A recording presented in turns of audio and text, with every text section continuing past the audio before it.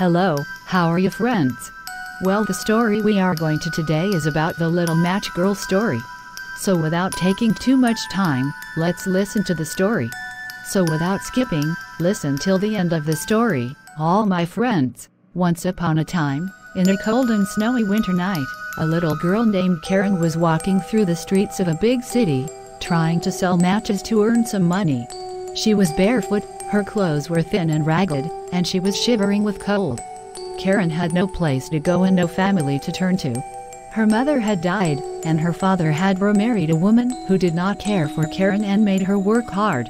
As Karen walked, she saw the warm light from the windows of the houses and smelled the delicious aromas of Christmas dinners. She was so cold and hungry that she could barely stand it. She had no matches left to sell, and she knew that if she went home without any money, her stepmother would punish her.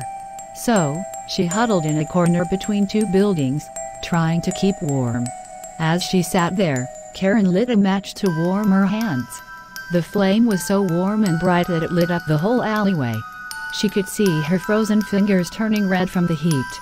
In the flickering light of the match, she saw a beautiful vision of a table set with a white tablecloth and plates of steaming food.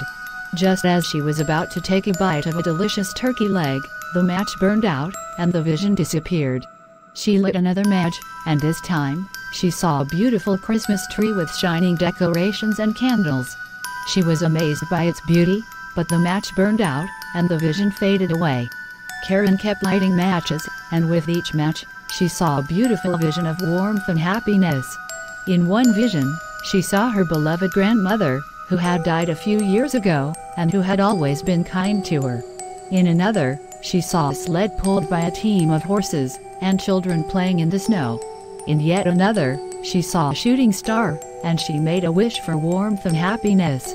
Finally, Karen lit the last match. This time, she saw a bright and radiant light, and she saw her grandmother smiling at her. "Come with me," her grandmother said, and Karen felt her heart fill with warmth and happiness. She followed her grandmother into the light, and as she did, she felt her cold body slowly warm up. She felt the warmth spread through her body, and she closed her eyes, feeling safe and happy. The next morning, people found Karen's frozen body in the alleyway. They felt sorry for her, but they didn't know the beautiful visions she had seen in her last moments. They didn't know that in her final moments, Karen had found warmth and happiness, and that she had reunited with her beloved grandmother.